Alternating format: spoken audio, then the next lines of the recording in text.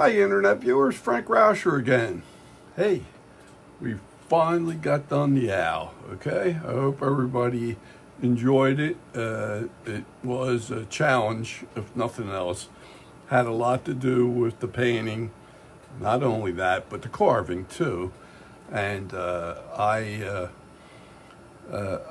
a way, I'm glad it's over. I couldn't believe how long it took. I think it was, I started about 7 months ago, and there's like 47 videos on it. So it was challenging, and I knew it would be because there was a lot to it. But I'm just going to put this video out so I can let everybody know that I do have a new project coming on. And I finally got that finished, and it took me a little bit longer than I expected because I didn't plan my time right.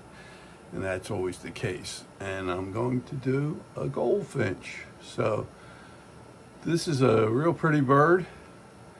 It's got some real nice color in it and everything else. This is the male.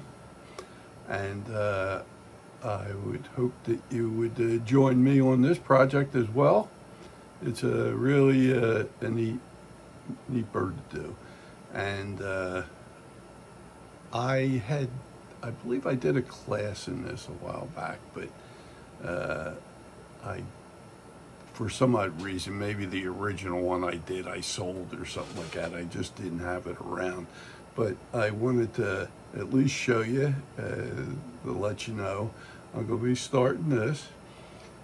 My next video we'll get into how to cut the blanks out, set up how to cut it on the bandsaw and everything else in the way I approach it, okay? And I want to give you just a heads up on this, and if anybody is interested in doing the project, I will have patterns like this, which will give you the information on how to do it with measurements and everything else, and the feather layout to scale. And I have the kits as well if anybody wants it, where you get the eyes, the feet, the pattern, and the basswood blank. And that gives you everything you need other than you just going at it, you know. I also have catalogs available if anybody wants any for bits or equipment or the kits, or like in the case of what I did with the owl, and the same way here, I had the reindeer moss, which is a real neat, it just dresses things out on it. And if you're interested in any of that, that's really inexpensive.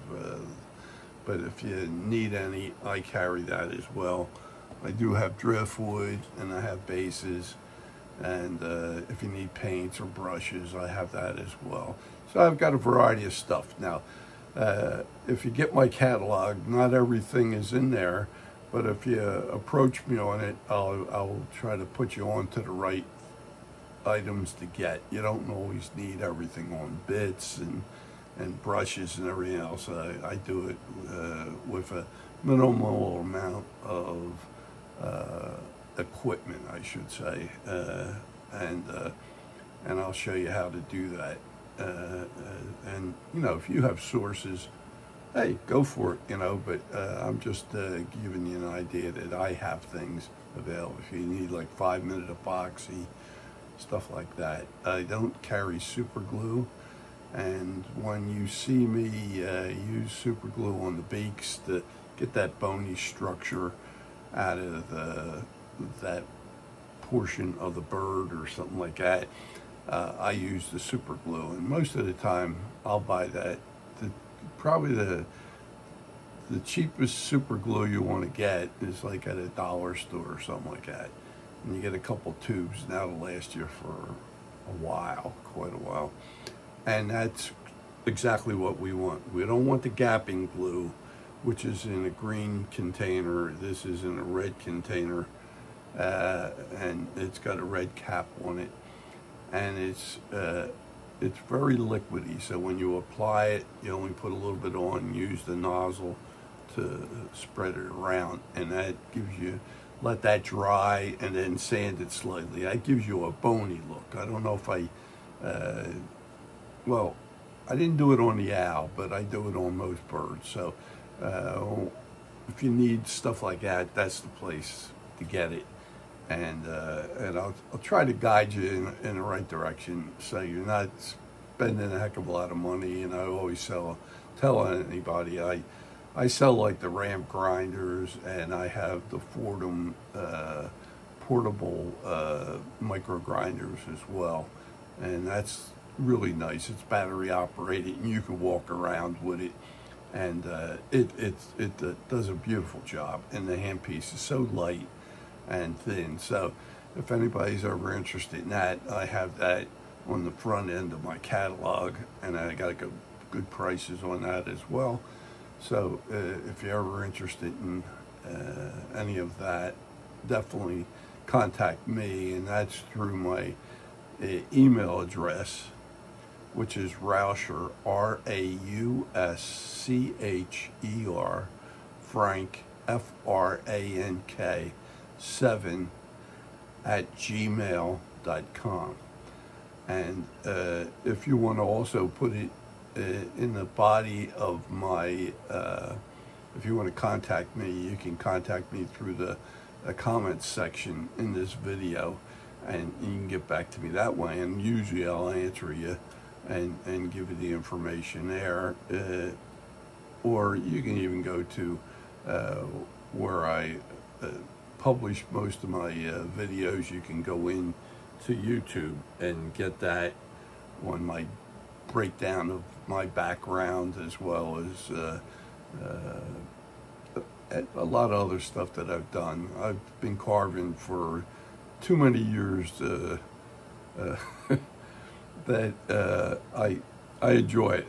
So that's the reason why I'm here, and I'm trying to give you full lessons as if I was teaching classes, and I give you as much information as I can get, and I'll always try to reference information to you, like other books or stuff like that. I had one gentleman that just asked me how I develop my patterns, and I was trying to clarify that with him, that I've done this so long that I have an ability to draw, so I can look at like a profile of a bird, or if you get a book, reference books on birds or whatever, I could start with that, and then I have a general idea of the size of the bird, and I can pretty much make patterns out of it, and move the head around or fluff it up for a winter scene where they fluff their feathers up.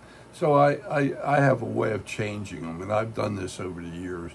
I also use skins early in the game that I had that were available to me from a private collection, but there are a lot of good books out there that give you patterns, and there is also a source, Stiller's Patterns, give you real, they're decent patterns.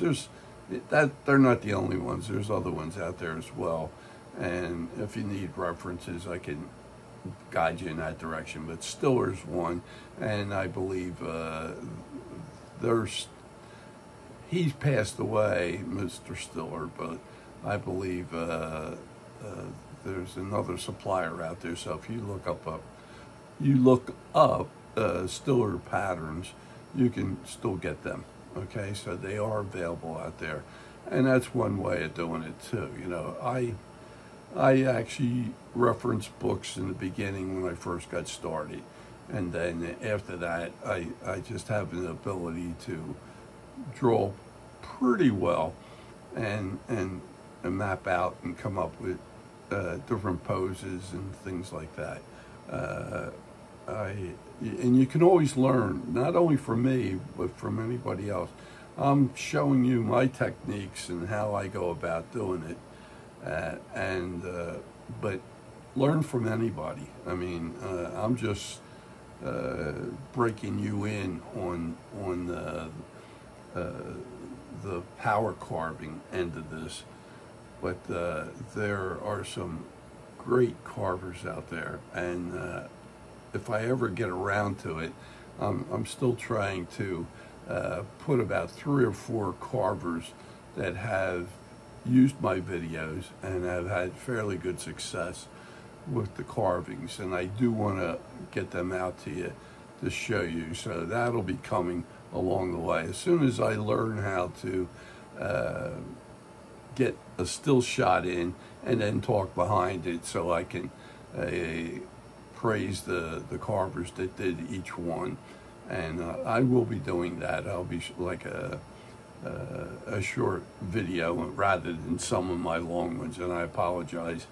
When I get going as far as instructional information on the videos,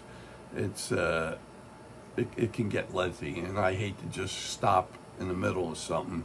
And I've done that with the painting on the owl because there's just so much detail on it. And but this time around with the goldfinch, I guarantee you that it will come together a lot faster, and you don't have a lot of craziness with the painting, okay? Once we get the carving done, the painting goes fairly fast and easy, okay? So I just want to give you that heads up on that. So, like I said, if you're interested in anything, the patterns that I create, you know, in the blanks or whatever, I have them available. And just give me a holler, and we'll get you started, maybe doing the goldfinch, okay? So I just want to get this video out just to let you know that's coming. And next video we'll actually get down to how I cut out the blank, cut patterns out, and everything else. So I'll give you all that information, and then I'll actually show you how to cut them out on the bandsaw, and then we'll move on, and I'll show you how to shape it and the whole bit. So stay with me, and this shouldn't be as bad as the owl. It's much quicker. So see you on the next video. Thank you.